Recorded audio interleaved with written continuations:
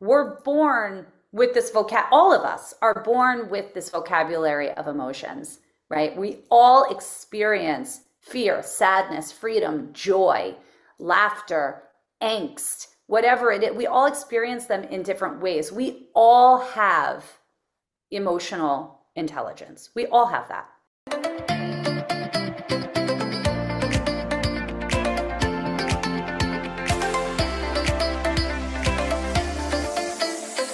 This is By Joyan Season 2. I'm your host, Joyan Chan, and every Wednesday we bring you inspiring stories, powerful message, and fun conversations with me and my special guests and friends, and it's my personal mission to empower you to live and lead a life with joy.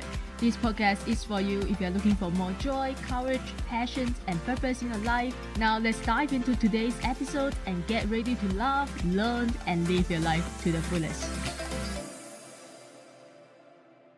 With over 30 years of experience in dance, teaching, speaking, and directing, our guest today has created the power of gesture, a groundbreaking somatics-based methodology designed to help individuals connect with and understand their emotions. She believes that by mastering our emotions and understanding those of others, we can navigate and lead both our personal and professional lives with clarity and authority grounded in truth.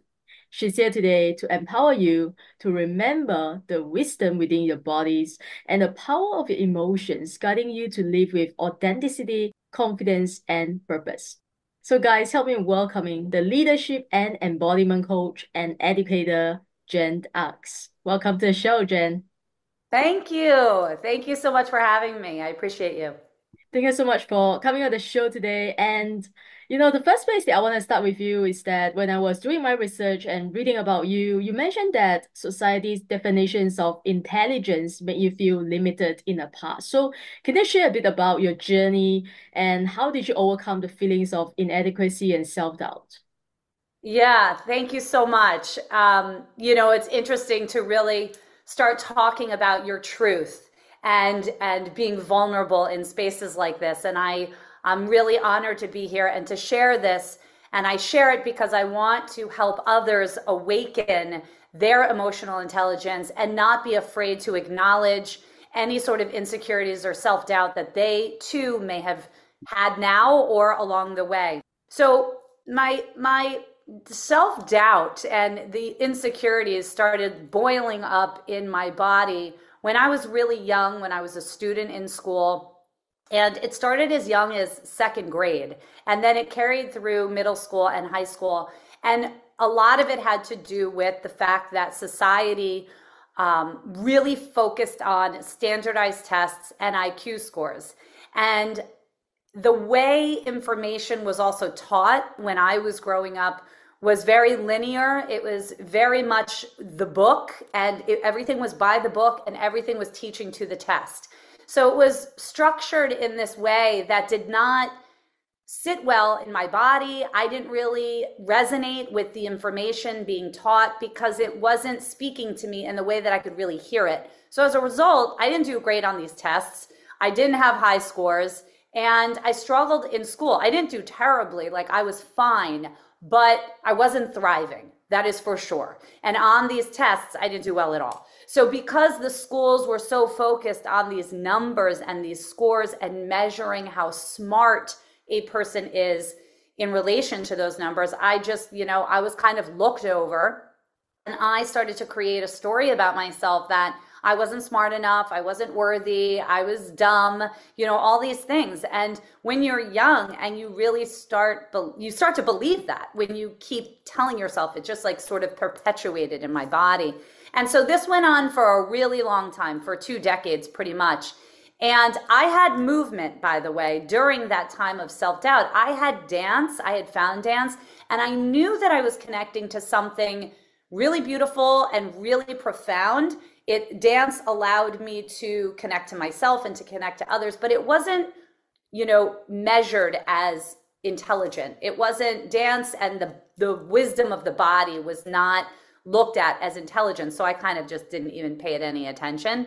So in my late 20s, I had my sort of, really dark moment when I was invited to a dinner with a very prominent celebrity type person. And I denied the invitation because I just didn't think I was worthy. I didn't think I was smart enough, and I didn't wind up going. And I know that that's a theme that a lot of us can really relate to. We don't feel like we belong in the room because we're not good enough for whatever reason. And this was my real downfall. Like, this was my rock bottom. And I couldn't believe that I said no. And I really felt this force kind of come over me and say, how long are you going to let society define you? Like, get up and go figure yourself out, because you have a lot to offer the world. So it was at that point where I learned about Howard Gardner and the multiple forms of intelligence. And it really changed my life. I learned about these different forms. I learned my strength, which is kinesthetic and emotional intelligence. And my life really just shifted dramatically from there. Thank you so much for sharing, because of you, I did not know other forms. There are other forms of intelligence out there as well until today. Because like I said, I was doing my research, so I actually went on YouTube and searched, what are the other forms of like Yeah. to Yes. Okay, Okay. so that's how I also learned something today, and I also learned about my what I just know, right? Because it's so obvious. Anyway, so before we talk about that, I want to go back to your story, because you mentioned that so often we feel unworthy to be in a room or to be included in a conversation with someone. So what advice would you give to someone who doesn't feel worthy of being a guest? How can we begin to shift the narrative or limiting beliefs about ourselves? Yeah, that's such a good question. And I think that if you're listening to this podcast right now, I say go do what you did, which is look up that there are multiple forms of intelligence. So start by arming yourself with the knowledge that there are many forms. And because when we become educated on these different forms, we start to awaken what we resonate with. So we can walk into those rooms and say, okay, I may not be strong with linguistic intelligence, but I have interpersonal, like nobody's business. Like, I know that I can connect to people and I can listen. I'm a great listener. These are forms of intelligence. So I think the first thing is really arming yourself with this knowledge and believing that this matters. And the way you do that is do the research. Look up someone like Howard Gardner, Daniel Goleman. There are a few experts in the field.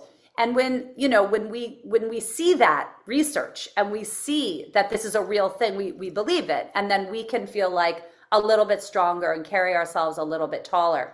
If you're in a situation and you haven't really done that researching, you're not really armed with that confidence yet, and you're kind of feeling insecure, here's what I do. I mean, I excuse myself and I go to the bathroom and I do my gesture, and I place a hand on my heart and a hand on my belly, and I just close my eyes and I go in and just connect to my strength, right? Remind myself with an affirmation, I am worthy of being here. I deserve to be in this room, right? So having an affirmation and taking a moment to just excuse yourself, because that happens to me a lot. I'll just get overwhelmed. I excuse myself. I have a moment of quiet and I say an affirmation. So to really arm yourself with 1 or 2 or 3 affirmations that you can kind of pull out at any moment. To really start digging in, it's not difficult. It's not like there's a million forms that have been,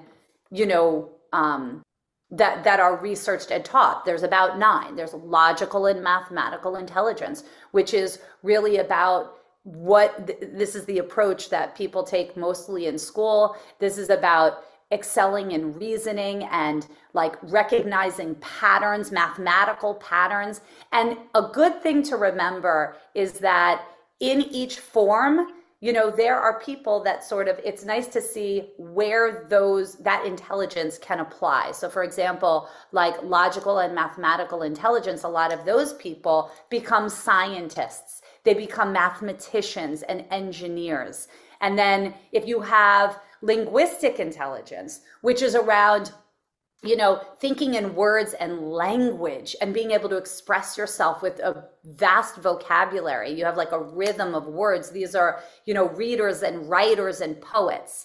I could keep going. Is this kind of your question? Yeah, because it's really arming ourselves with the knowledge so that we can align with what feels really good for us and then step into that power. There's spatial intelligence, people that really see in 3 dimension. And these are people that, they're really good at solving puzzles and navigating space. And these are like architects and engineers, right? So it's things like this, like really digging into the knowledge so that you can arm yourself with confidence.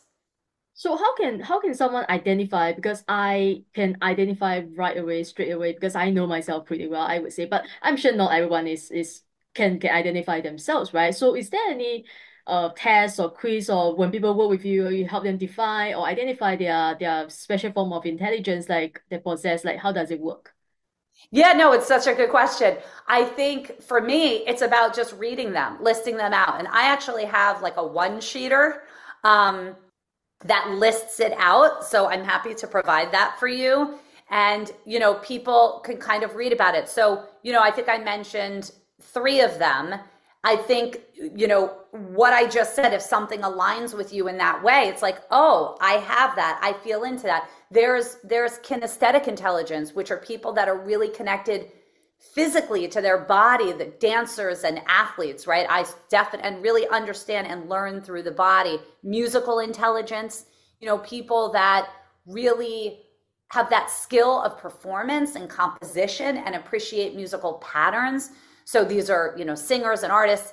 So again, it's learning about the multiple forms, which again, there are approximately 9, reading about them, and then feeling into what resonates with you and what doesn't. And that's how you can identify where you land, which parts of those definitions really resonate with you. That's what I would lean into.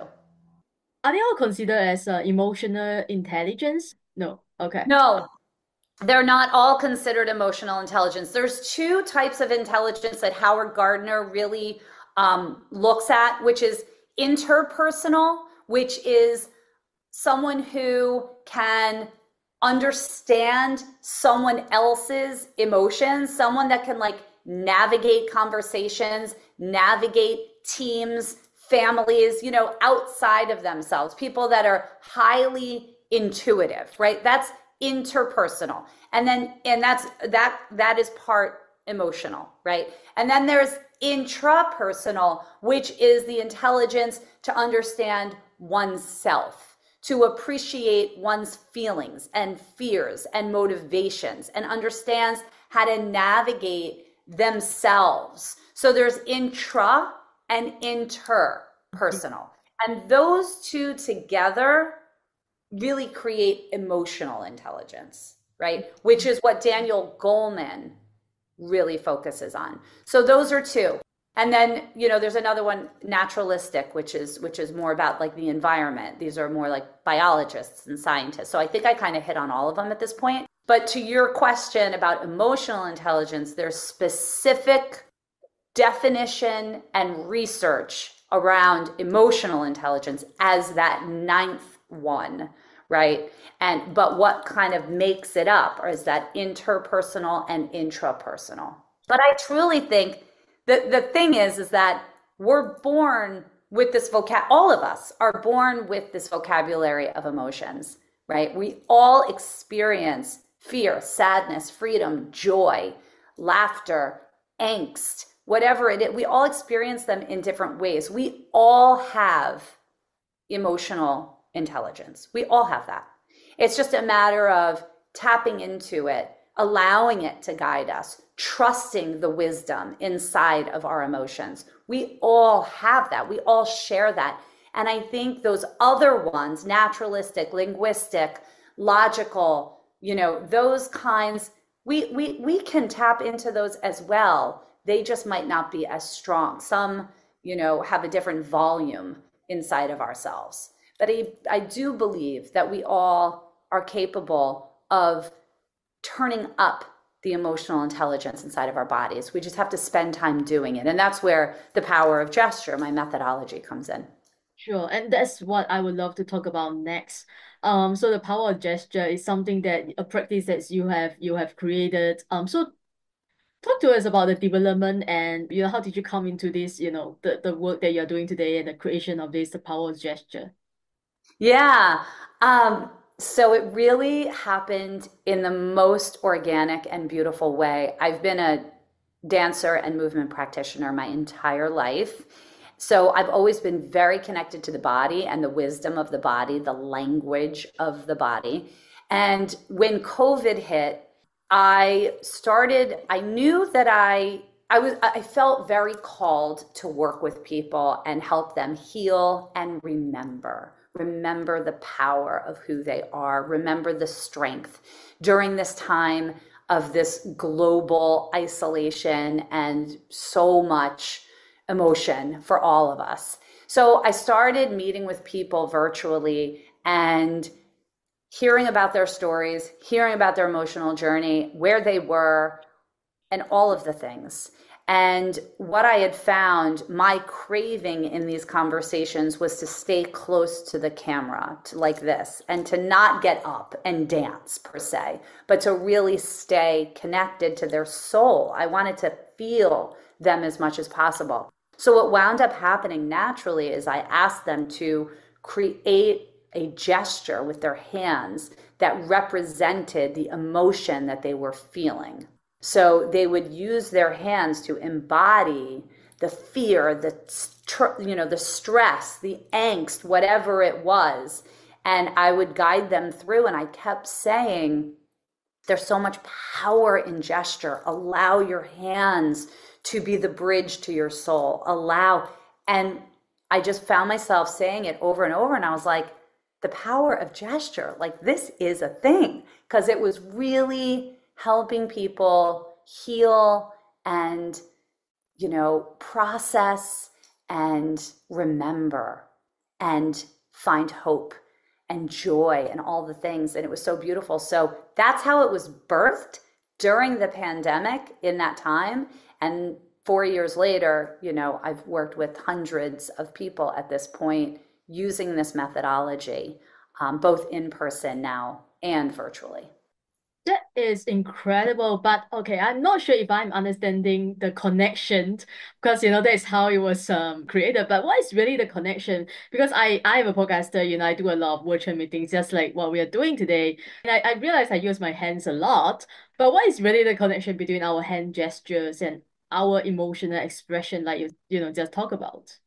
Yes, such a good question. So there's specific tissue in the brain connected to your hands with the purpose to express your emotions, right? So that there is that connection right away. Then from a scientific, perspective, right? But when you think about it, we use our hands. You use your hands to express yourself. Gesture is very natural. We just kind of do it and we take it for granted. Since we were born, we are gesturing with our hands, with our face, as babies, as toddlers, as adolescents, as adults. That is part of the human expression. And we take it for granted because it's just kind of what we do. But when you look at it and you realize that there's a reason for that, there is this anatomy inside of us. There is a specifically designed connection from the brain to the hands to help us process our emotions. So raising awareness to this is so good for all of us because it can help us really start to understand our gestures. I mean, before I started this work, I was just moving through life and gesturing and doing my thing. Now that I've raised the awareness, I'm much more conscientious of my gestures and how helpful they are in expressing what it is that I'm trying to say and feel. If someone, for example, if somebody reflects back to you and says, you're very loud, it's too much, like you gotta like relax your voice a little bit or something, right? You're gonna take that into account and you're gonna think, oh, maybe I need to modify and kind of, it doesn't mean you're squashing who you are. It's just this awareness of the presence that you bring to an experience. I don't think it's any different with your hands. I think if you're constantly doing this, right? Well, I think that could be distracting. And it's a great awareness to kind of recognize why you're doing this. I mean, maybe it's out of frantic nerves, anxiety, right? So there's so much to consider. So is it too much? Is it too little? I think you do what feels right for you. And at the same, it's a yes and. And if it's too much, and if it makes somebody feel like it's too much, then you have to ask yourself those questions like, okay, how will I modify so that I'm not compromising myself and my expression? And is it too much? Like, why do they feel it's too much? So there's a lot of learning along the way in terms of how it works, because you were saying, it's having some question around that. So the way it works is when I meet with my clients and they're talking about their day, or they're talking about a situation that's in their life that's causing them, let's say, some anxiety or unrest in their body, and they just want to clear it or they just want to move through it, right? I will ask them or guide them into recognizing where that feeling is in their body first, right? So it might be in their heart. Let's just say their heart is feeling very anxious. So I'll have them in a meditative state, really acknowledge and look at where it is and how it feels. And from that place, I'll have them create a gesture that represents the energy of that emotion. So let's just say, hypothetically, I've got the angst in my heart, and maybe the gesture becomes this, or it's like this. If it's like, sometimes our heart like beats really fast and we're saying, so let's just say it's this, or it might be that, whatever. I mean, everybody has their own experience, right? And so let's just say it's this. Then from that place, I will really allow them to feel this, because it's so important to feel the thing that's bringing us down, the limiting belief, the darkness, whatever it is. And I'll have them do it to music, because music really is another gateway to the soul. The gestures are like, I feel like a bridge to our emotions, and the music really helps us go even deeper. So I allow them to really experience this with music. And the goal is to get to a release. Like where does this energy go? It goes out. So, those might be their two gestures, this feeling, and then I'll have them really experience the release of it, whatever that looks like. That release could be a million different things. So I have them move and ebb and flow and allow both of those emotions to really coexist, because ultimately they're in a relationship together. So it's really giving our body that opportunity to speak and allowing the emotions to coexist with the intention to move it through our body so that it doesn't get stuck, and also reveal the truth of who we are. Why are we feeling this way? And what is the strength inside of us to help us move through that and provide release so that we can clear and bring in more positivity. Does that make sense? Yeah. Why is it important to feel the emotions? As human, I believe this is human nature. We try to avoid the emotions that are negative, right? And so that's why I asked the question, like, why is it important to feel instead of avoiding? Yeah, because that's where all the information is. You're going to learn, why am I afraid? What's underneath that? What happened to me when I was little that caused that block, that caused that pain? Yes, you can make the choice to avoid, but then you don't know who you are really. You don't My work is about helping people really awaken who they are authentically. And if we avoid and run from our emotions, then we're running from the truth of who we are. And it's a huge disservice to ourselves. I also acknowledge how hard that is, right? That's why the space is safe for people to really go there. But to answer your question, that's where all the wisdom is. It's inside of those emotions. So we have to look at them and peel back the layers to get to know who we are. Mm. And because you are an embodiment coach as well, and embodiment is like the buzzword that I see everywhere on social media. So I believe you just explained what embodiment is, right? But what does an embodied life look like on a daily basis? How do we know that we are living an embodied life? Yeah, I love your questions. Thank you. And I love that phrase, embodied life. Like that's really beautiful. So how do you know? Well, first of all, embodiment really is the realigning, the remembering who we are, what our values are, what we stand for. It's getting our emotions and our values in alignment, right, with ourselves. So internally. And living an embodied life to me is really living a truthful life. It's being able to say, this is just I don't know why this is coming to me, but it's like, I've just been in this situation a lot where I'm like, I'm freezing. And someone's like, it's not cold in here. And I'm like, no, no, no, but like, I'm freezing. And oh, whatever. And then they dismiss and that's like such a small example, but it's like living in that and saying, no, no, no, you know what? You might be warm and you might be comfortable, but I'm actually cold. Standing up for yourself, believing in yourself, standing for your truth, that's embodied, saying what you believe, expressing how you feel. And again, that doesn't come without fear. It doesn't come with full confidence all the time, but it's the willingness to stand up for yourself no matter what it is. So you got to learn what you are first. So going back to your other question, you've got to learn like why you're feeling the way you're feeling. And then you got to do the work to stand by it. And then you're ready to live out loud in the world, bold, confident, with authority, which is what I said in the bio that you read.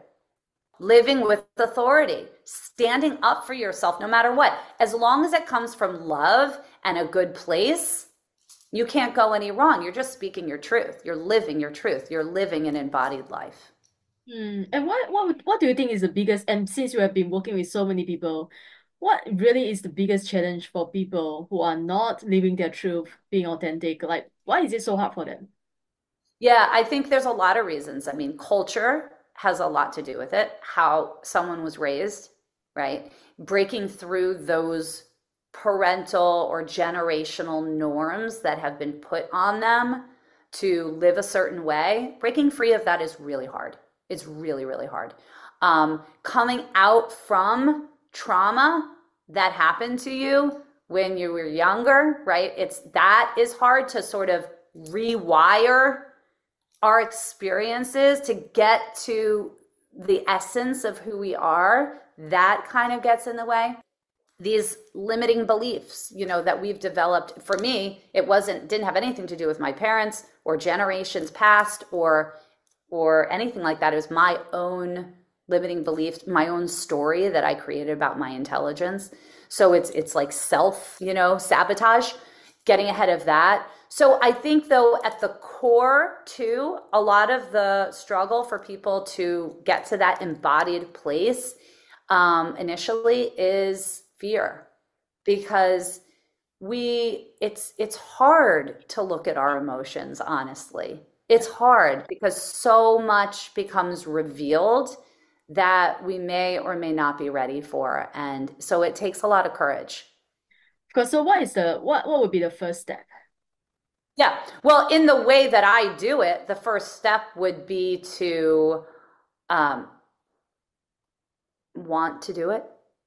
You got to want to do it. You can't, this won't work if you're not ready.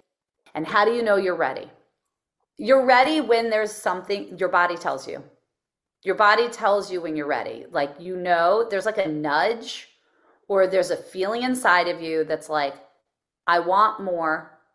I'm not happy, whether it's I'm not happy in this job or I'm not happy in this relationship or I want more out of life or I'm feeling anxious all the time and I don't know why. Your body will tell you. Your body will tell you. If you're going through life super joyful and happy and content and all the things, you can elevate that too, by the way. We don't always start at like this dark place and all of that. A lot of times, I mean, I can't tell you. Actually, recently, I just had a client yesterday, and she came out. She's like, I'm feeling like good. I don't know if I need this necessary. And I was like, let's amp up that joy. Let's like get it to the next level. So the session was phenomenal. Like she wanted to fly out of there and just go like solve the problems of the world. You know what I mean? So you can start from any place on the spectrum. I think it just depends. When you're ready, when your body tells you. Mm. So what do you offer? Like what exactly do you help people with? Yeah, so we start, again, it starts with someone thinking, I want more. I'm ready to like amp up my life, amp up my joy, amp up my positivity. Like I want more out of life. I want to find my purpose. Someone that's like on that cusp of like transition, not really sure how to get there, not happy with this limiting belief that I have, got to shift the narrative, something like that. So we get on a call and I learn. What is going on and what the goals are. I also have a sheet, someone fills out. But really, we kind of I craft a customized pathway for this person to achieve the goals. And then we start working, one-on-one, weekly, bi-weekly, kind of at the most. I don't like to put more time between the work. And that's how we do it. And the music changes every time we're in a session, depending on what kinds of emotions and stories and things that we're dealing with. And the conversation just kind of evolves from there. I also work in groups. So this is really beautiful. To do the power of gesture in a group is so profound because it's the same practice of acknowledging our emotions, acknowledging where we are, using the gestures to embody them and process and celebrate and all the things. But we're in a group and we learn each other's gesture. So by the end of the session, it's like we've created this dance with our hands, almost like choreography with multiple people with our hands. And we do it to music and it's beautiful. And what that does is it allows you to hear someone without words. It also gives you an opportunity to open up something else inside of yourself by watching them, by listening to them, by embodying their gestures. Oh, I relate to that. Oh, you feel that too? I do feel that too. And these gestures are like this added layer of awakening inside of a group, which is quite beautiful. So those are the two ways, privately and, in a group experience. Yeah, I'm sure it's a beautiful experience for you as well. And it's more powerful whenever, there is not just you and the person, but because I also do groups, I know people talk about the power of community, they are not the only ones. And so yeah, thank you so much for all the work that you're doing. Now, before we end, is there anything else that you really want to talk about? Perhaps I didn't ask you or didn't let you. We've kind of hit on everything. I want everyone we all deserve to really feel alive and awakened and embodied and empowered. I just think no matter what our life experience has been, our soul deserves that. That's how we were born. And it's like my desire mission is to help people return to that place of essence and joy and love. And I just hope that for the people that are listening, that they come and experience the power of gesture because it really, really, really works and it helps you awaken to the truth of who you are. And it's so beautiful. So I just really want to say thank you. And, I'm grateful for the platform. I'm grateful for the opportunity to speak with you. This is beautiful. This is a new topic for me and my listeners. So thank you so much for coming. But before we end, we always end with our final five rapid fire questions. So this Ah, is all the questions that I ask all my guests at the end of the show. So are you ready? I'm I'm ready. Fire away. All right. The first question is, what is one thing you wish you knew earlier? That there are multiple forms of intelligence. Beautiful. If you could live your life all over again, what would you do differently? I would be a journalist. Not a dancer? Wow. No, because I've been a dancer. Okay. Right. I did that. Okay. Interesting. What is something you're trying to learn or curious about right now? Deepening my comfort and ability to reach more people. Beautiful. If you have 5 minutes and the whole world is listening to you, what would you say? I love you. No, because I do. I feel so compassionate and like I love humanity and I want everyone to believe in themselves so much. So, what I would do is give everybody a hug if I could. And what I would say is believe in yourself, people to believe in themselves. Beautiful. What brings you the greatest joy? Dancing and my children. Wow. Yeah, beautiful. Thank you so much for answering all the questions. Now tell my people where they can find you. Where is the best place to connect with you? Yeah, so my website is it's easy, it's all my name, www.genax.com. And then Instagram is really where I spend most of my time on social media. So that is at Jen_acts, AKS. And those are really the two places that you can find me. You can email me at jen@genax.com. Also, I just want to say that I recently finished recording a offering. It's free and I haven't put it up yet. I have a different free offering that's on my website right now, so people can go there and it says, start your journey here, and they can download that. But I have something new that I haven't replaced yet. So if you want to email me and I will send it right to you. It's really great. And it's 20 minutes and it really will introduce your guests to this work. Yeah. So guys, I hope you love and enjoy today's episode. Go follow Jen, visit her website. I'll put all her links in the show note below.